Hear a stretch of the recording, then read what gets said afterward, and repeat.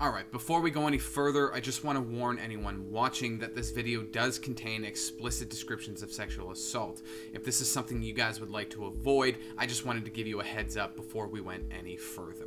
The woman who accused Valorant and ex-Overwatch pro Sinatraa of sexual assault and sexual misconduct recently expanded on her original allegations while also accusing Sinatraa's current girlfriend of trying to discredit her.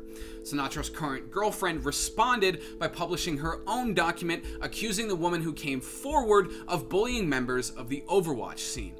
On top of that, it looks like Sinatraa was spotted playing ranked Valorant with pros and teammates for the first time since those allegations were made, albeit under a completely different name.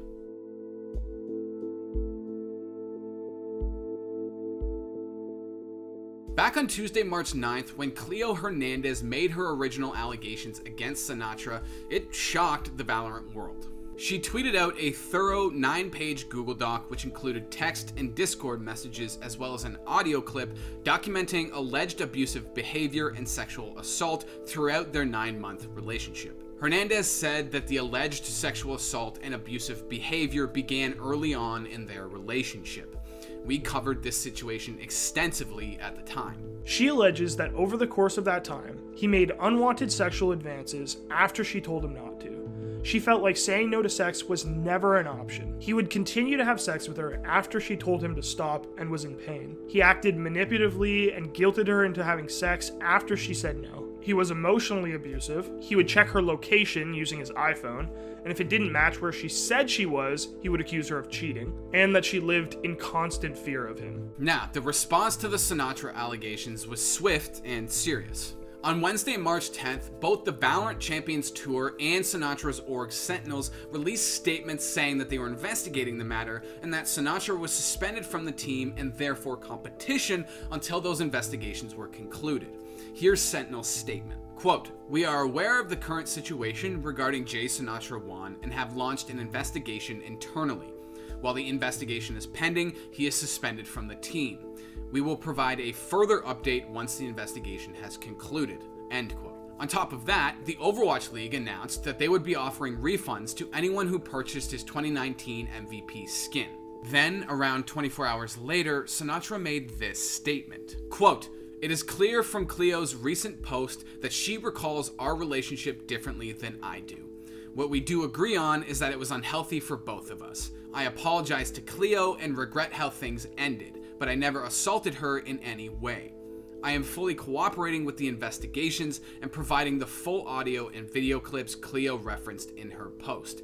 End quote. From there, Hernandez responded, criticizing Sinatraa for not reaching out to her personally. Okay, so that was a quick rundown of the original situation, and I encourage you to go watch that Don't At Me episode to get a thorough understanding of what happened at the time. Skipping ahead to April 20th, just a few days ago, Hernandez tweeted out another 4-page document titled More. The document expands on her original allegations. Hernandez includes text messages that allegedly show her telling Sinatraa that she does not want to have sex, as well as a screenshot that appears to show him paying for her Plan B medication, quote, "because he refused to wear a condom," end quote. Hernandez also says that she welcomes an investigation from Riot, but has been given no update from them since she made her original allegations. From there, the document turns to why she did not immediately come forward. Quote, "As for the people who asked why it took me so long to say anything, here are some of the TikToks his girlfriend was making about me while I was staying silent. Plus her telling people I'm crazy.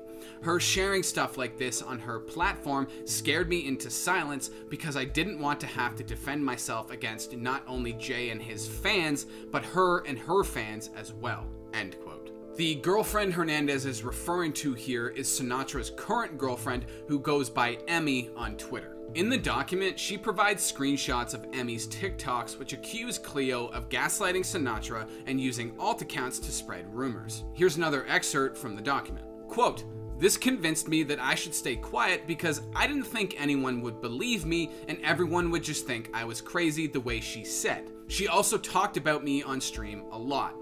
A few times, both her and Jay would talk about me in her stream. She deletes her VODs, so I don't have clips, but a few other people witnessed it as well." End quote. From there, Hernandez said that she filed a police report and that it's open and ongoing. Now, for what it's worth, I reached out to Washington, D.C. Police Media Relations, hoping to acquire a copy of the police report. Based on the information available, they found one police report filed by someone named Cleo Hernandez on March 12th of this year. I was unable to obtain any further information because the investigation is ongoing and because the alleged incident took place in another jurisdiction, not D.C. A few hours after that, Emmy, Sinatra's current girlfriend, tweeted out a Google Doc responding to Hernandez. Early on, she says Hernandez, quote, isn't the person that she's trying to display to the world, end quote. From there, Emmy alleges that Hernandez was making TikToks about her, as well as subtweeting her on an alt account. She states that after allegedly confronting Hernandez about this, other friends came forward with stories of Hernandez bullying people in the Overwatch scene, which is where Sinatraa was playing competitively before he switched to Valorant. The middle section of her response includes a bevy of DM screenshots of people appearing to support her claims. Here's how Emmy ends the document. Quote, I'm still dating Jay. I have heard his side and I have never felt unsafe throughout my relationship with Jay. Jay has always put my comfort above anything, always. I hope that you guys will hear him out when he addresses it all publicly, end quote. In response to Emmy's tweet and document, many people on Twitter accused her of victim shaming and said that this document did nothing to disprove the sexual assault and sexual misconduct allegations that Hernandez originally came forward with. Here's how Emmy responded to this sentiment. Quote, I don't understand how people are saying I'm trying to victim shame. She brought up my part in her story. I apologized. She publicly stated that I apologized to turn me into a weapon against Jay, then brought it up again.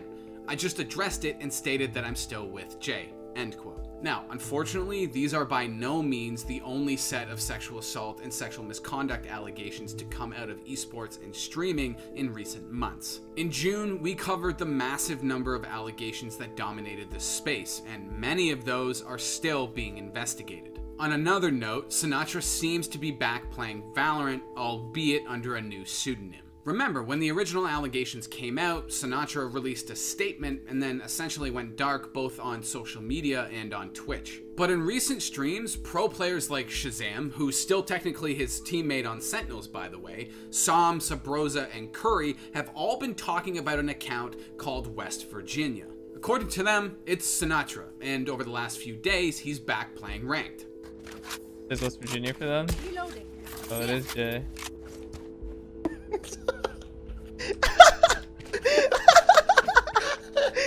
Good. Nice. Now, throughout Shazam's stream, chat was constantly asking him to talk about the Sinatraa situation. Here's what he had to say. It's pretty obvious who I played against was Sinatraa. I still can't talk about Sinatraa or everything that happened. Now, as you saw in that T1 Curry clip, Sinatraa, or West Virginia, wrote that he would be back streaming soon. At this point, there's been no update from the VCT or Sentinels investigation, and nobody has specifically stated that Sinatra's not allowed to stream during the investigations. So, while people have been wildly speculating as to what this could all mean, we don't have any official details at this point in time. Now, for the moment, that's it. Once we know more about these ongoing investigations with VCT and Sentinels, we'll let you know.